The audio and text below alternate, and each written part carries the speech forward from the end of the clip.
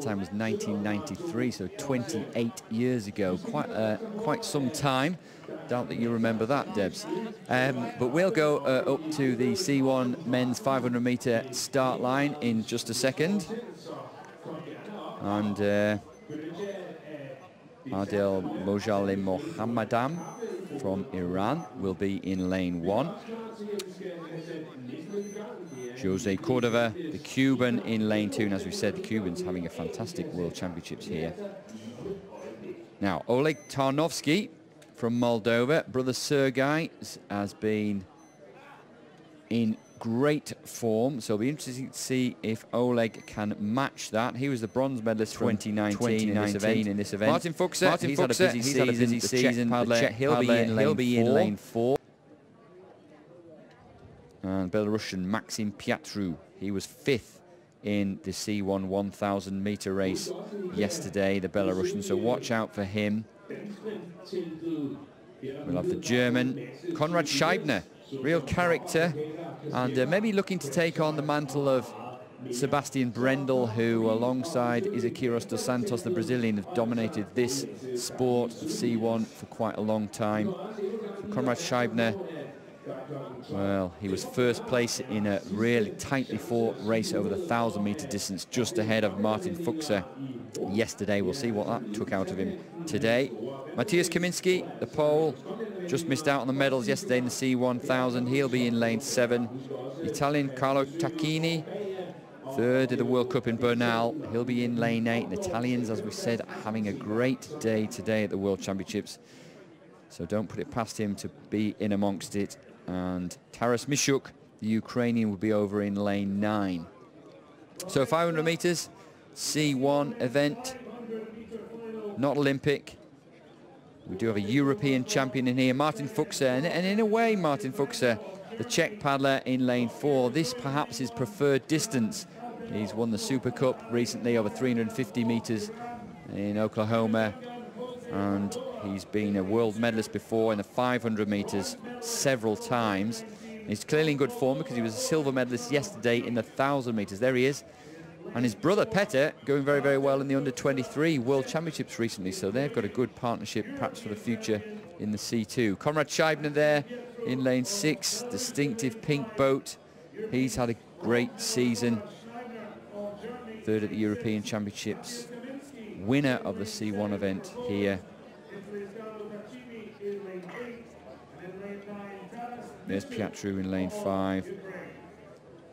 So it could be these middle lanes. Unlike the men's K2, where we saw lane 9 take the win, we could well see the leaders from the middle lanes here. Czech Republic, Martin Fuksa in 4. Belarus, Maksim PIATROU in 5. And Conrad SCHEIBNER, the German, in 6. So, men's C1 500 meters, final A, about to get underway.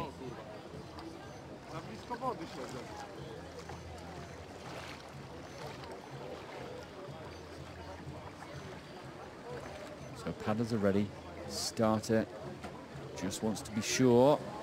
Good clean start there. They get away well. All of them, perhaps apart from lane 5, the Belarusian PIATROU, leaving himself a little bit of work to do. Conrad SCHEIBNER has gone into an early lead. You can see that from above. A great drone shot there. It's windy. Difficult challenge for canoe paddlers, Debs, but quite often it's the crosswind that the canoe paddlers struggle with more than the tailwind. Yeah, this is looking pretty straight, and from my experience in the B final this morning, I think it is pretty straight. It's not coming from one side or another, so hopefully that will make it a good fair race for them all. Yeah, which is what we want, isn't it? We have difficult conditions, that's what happens. It's an outdoor sport, we have to deal with that, but nice when it's fair, and if there is a wind, it's right the way across the course, either headwind or tail. Your preferred, not the tail. Yeah. But Conrad SCHEIBNER, well, he doesn't seem to mind, does he? Because he got away to a fantastic start and he's just continued to lead. Here is someone really making his mark in canoe, and I think he's young. He's got a great future ahead of him, and he's looking to dominate this race, and who knows, he may well look to dominate the sport in the next few years. Martin Fuksa right over on the right-hand side of his lane. The judges will be looking at that. It shouldn't really be there, but he's going well, and he's looking to put Conrad Scheibner under pressure as they approach the red boys. This is where it really, really hurts. The arms, the legs, indeed the whole body beginning to burn. And this is when the hours and hours of training right the way through the winter really, really count. We can see Martin Fuksa there. Look how narrow that boat is. Incredibly difficult to balance. Now it looks to me that Conrad Scheibner has the edge, but Fuksa is putting his foot down now. The final few strokes. This is down to who has the strength right over the last couple of meters, and it is Conrad Scheibner. Well, he was asked the questions by Martin Fuksa, but he had the answers, and Conrad Scheibner maybe, I just thought there perhaps he'd gone too early, but he had another gear to go through to push on when he was really under pressure, and that's the sign of a champion. Yeah, probably a kind of different approach to a race from the Germans. They sometimes seem to come through at the end, but he just held his own the whole way through. It was a really confident race.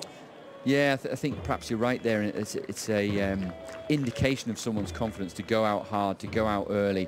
Always remember in the men's kayak, Tim Brabants used to do that. Get out hard, get out early, and if you're in good form, you can hold on to it. And it gives you confidence to know you're out there in front. Certainly that seems to be the case for Conrad Scheibner. Actually, just looking at the finish line, it looked like quite an easy win. I'm sure he won't say that when he's interviewed, but he had a decent margin ahead of Martin Fuksa in second. It looked like Oleg TARNOVSCHI took the third place there.